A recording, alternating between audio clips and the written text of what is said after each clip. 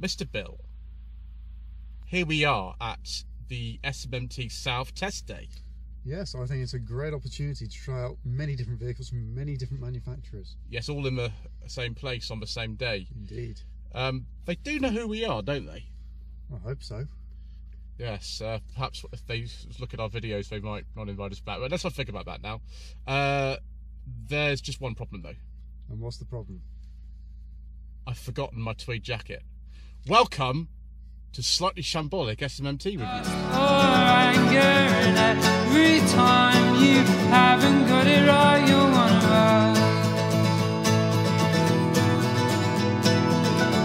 Do you know and do you know that you are known?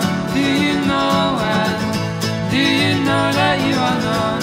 It's important for you to realise that you are not gonna notice.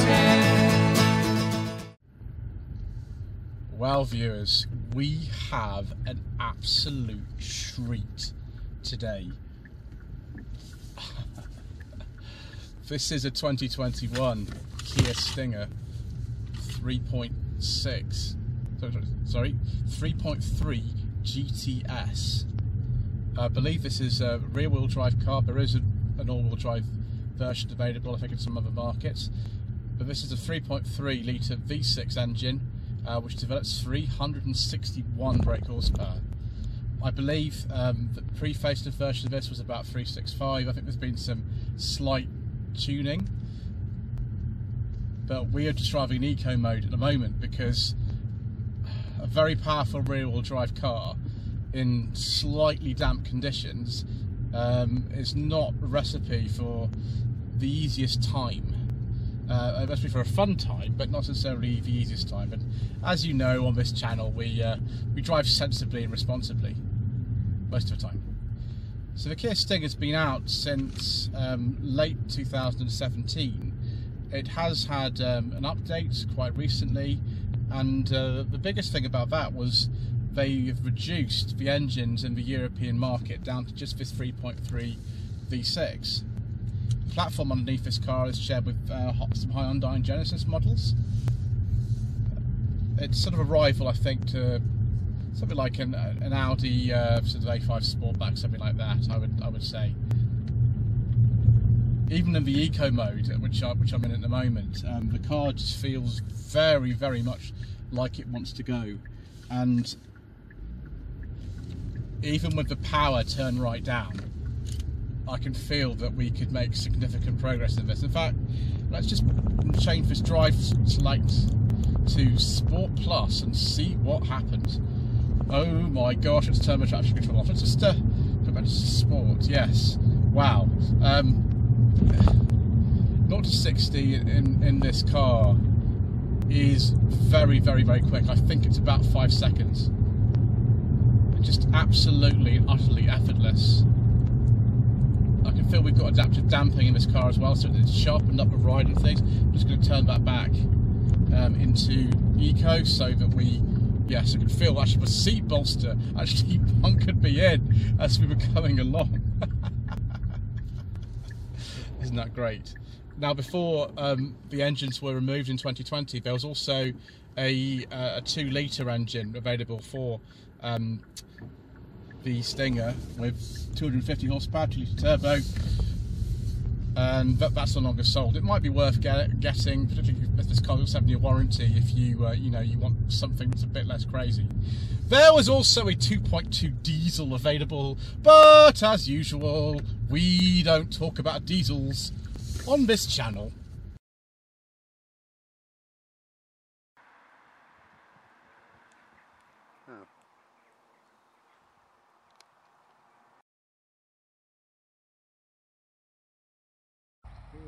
Well, viewers, look at this. It's actually got bits on it that look like they're sort of gold. Like the grille and the mirror caps look like they're gold. Extraordinary looking car. I do like the look of this. It's a little bit too extra for me in this GT-S trim, which is the only one that you can get in this country now, but it does look quite nice. 19-inch wheels on this with extraordinarily tiny profile tyres, 35 profile tyres, but 255s. This little detail here with the reflector strip going into the side of the bodywork here is a very distinctive feature of the car.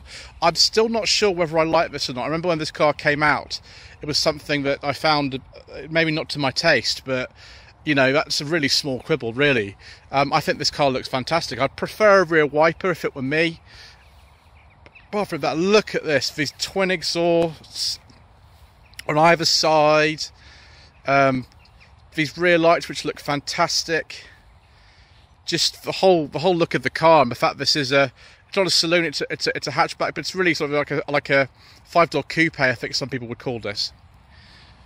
Reversing camera and parking sensors, of course. This one's got the older Kia logo on it for some reason. But look at that. It's a big space. I'll just make sure on my information when we have a look at my secret mission documents a bit later that the boot volume, I think it's about 407 litres. I've just double checked that. If we lift this up, we'll see if we've got in here. Oh, we've got a big tray. Tyre mobility kit. That's not looking good for a like a spare wheel. No, there isn't. Oh, there's a battery down there. Wow, it's a massive battery in the boot. That's probably why you can't have a spare wheel. That's a huge battery. Hold on 1 second, viewers, whilst I put all this stuff back. So there we are, viewers. We've managed to put everything back. That's an emergency release for the fuel filler flap. What's the boot light in here? Oh, it's an LED boot light. Twin LED boot lights. Oh, viewers, we like things like that. Little tie down points for the sort of, you know, shopping what will slide around. This car, from the time I look at the press sheet, I think costs in the region of £43,000, which actually is pretty cheap for something like this. The performance and the space you get. There we go, and a 7-year warranty too. The rivals just can't match that. Let's open up the back and see how much space we've got in here. Ooh, heated multi-stage rear seats. Wow. And lovely upholstery too.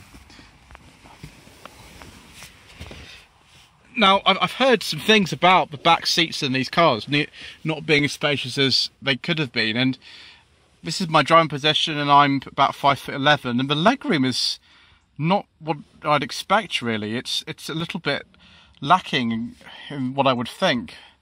Headroom it's okay for me, but I don't think if you were any taller than me you'd find it that comfortable. Isofix child seat fastenings here, but that's sort of spring loaded, which is really good. Rear armrest, of course. Oh, that feels nice. With cup holders. 12-volt and USB sockets in the back. Individual climate vents with a heat control. Very good, viewers. Very impressive. Let's just pull this door back. Oh, yes, soft touch. Door tops. Leather on the door cards. And even got a massive door pocket for the bottle holder in it. This is pretty good. An LED courtesy light. Wow. Personally, I prefer a headline if it wasn't black, but because this is the GT-S model, I think that's what they've gone with. Maybe on the sort of pre-facelift 2-litre petrol cars, it was a bit different. You could choose some different ones, but I mean, this will do. This will do nicely. Right, let's see if we can get in the front and have a look at that beautiful big screen. Okay, keyless entry as one might expect, auto dimming side mirrors, blind spot monitoring and all kinds of things, electric memory seat. The seat actually, when I get in, will probably move forward. So if I close the door, let's see if this... Oh yes, and it's moved the wheel down. Brilliant. Auto folding mirrors. Here are the buttons for the seat memory. Electric windows all round. Buttons for things like the fuel release. That's for the tailgate, and that's for the lane keeping assist. I imagine one of these will be for the cruise control. We have adaptive cruise and this, of course, and all kinds of other exciting things. Paddles for the 8-speed automatic gearbox, which is just here. There's the drive mode selector. Multi-stage heated and ventilated seats. There's the reversing camera. One thing I wasn't able to show, which I might be able to show just stationary, is the little camera that comes up, which will be in the mirrors somewhere, which shows you when you're you know, pulling out of junctions and things. So if we just foot on the brake and start her up. So if I signal, will this camera? Yes, there you go. Or, yep, there's Mr. Bill just in the background there. One thing I really appreciate about this car is it's got analog dials in it. And I really like having analog dials. You can see we've got gauges as well in the middle for things like oil temperature, torque, and I think that's for boost pressure as well. Wow. Okay, let's see if we can cycle through some of this stuff. Actually, maybe it's this one here. Mode. Hold on 1 second, viewers. Right, there we are, found the right button. There we go, accumulated info, there's a compass heading there, attention level. I hope my attention level is high at the moment because I'm in a stinger. Digital speedo, and there's a gauge, so we can go through and just look at various things. I think we can go up and down as well. There we go, 22 miles per gallon. I think someone's been having some fun in this car. I mean, why wouldn't you have fun in a Kia Stinger? Absolutely wonderful. I don't know if we can get sat-nav directions in there. We've got them here. So if I press this, does that do anything? Oh, right. Aha, right. That's map. Okay. Cancel. There we go. Look. Ah, yes. Oakley Hall Hotel where we've been. So cancel. There we go. That's the sat nav. Fantastic. We've got media. Oh, we've got calming noises of the lively forest. Can we have a different one? Calm ocean waves. A rainy day. Does sound like someone relieving themselves though. Open air cafe. It's not that loud. I don't know why you'd want that, but media, yes. What's the special star? There we go. It's custom buttons to make sense of what's going on. This is pretty good. I'm enjoying this, but I've now got the lively cafe on, so I'm going to have to change that. And the sound of the warm fireplace, snowy village. Maybe I'll have to have that on.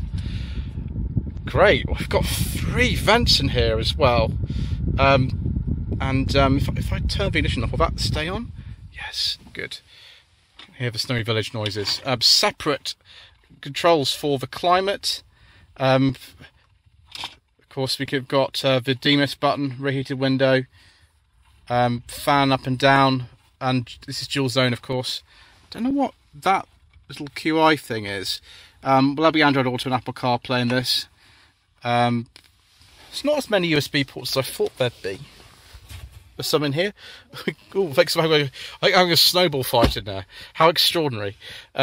Heated steering wheel. Let's see if we can get the parking camera up. See if that will bring it up. Maybe I've got to turn the car on for that. Actually, well, yeah, why not? Get snowy village is still going on. Parking camera. Let's see if that works. Great, yes, 360 camera and a reversing camera as well. I think you're going to need it in this car because the visibility doesn't look great. Got a electric sunroof. I've got that open, so it's got better light for filming inside because the cabin's a little bit dark. Door bins are actually quite big, surprisingly big, and everything feels really, really nice. Very, very nice. Oh, sorry, that's not the camera.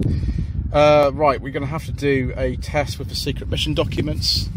See if we can do that. Let's move Mr. Bill's thing out of the way. Oh, there's a massive Kia manual in there. Let's pull that out first. Ooh, wow, it's heavy. Okay, let's see if this car is good for spy work. No! Why is it that my secret mission documents never fit in some of my favourite cars, viewers? That's a bit of a shame. Leather or real leather on the dash, not sure which it is. It's quite a soft touch on there. It's not as nice as this material though.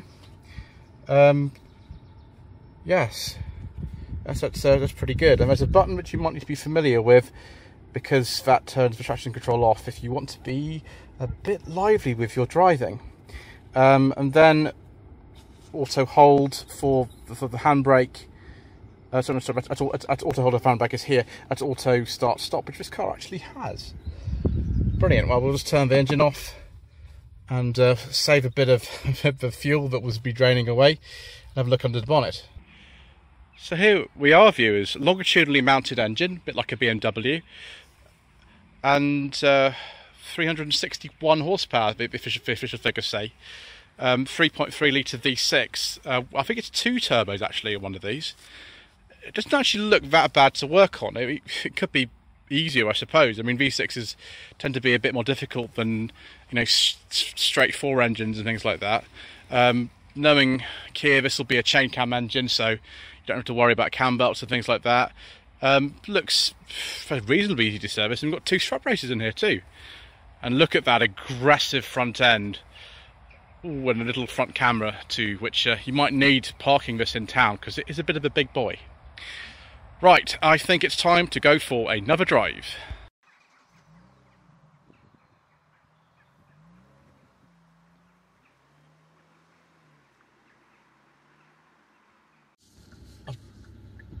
I've just realised, viewers, that in addition to having heads-up display in here, we've got LED interior lights. And we've got a warm fireplace on the stereo Mr. Bill was listening to and dreaming that he was by a warm fireplace. There we go, a little camera that shows me if there's any obstructions in here. I'm just going to be careful coming out of here because it's a massive car and in quite a restricted junction.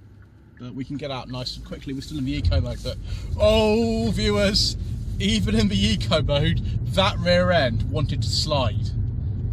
Crazy. £43,000 might sound like quite a lot for a car, but this is an awful lot of car for the amount of money you're spending. You'd have to spend maybe £60,000 on something from Audi, BMW or Mercedes to match the level of equipment and power that this car has. I can feel the lane keeping assist working as well, going through these corners.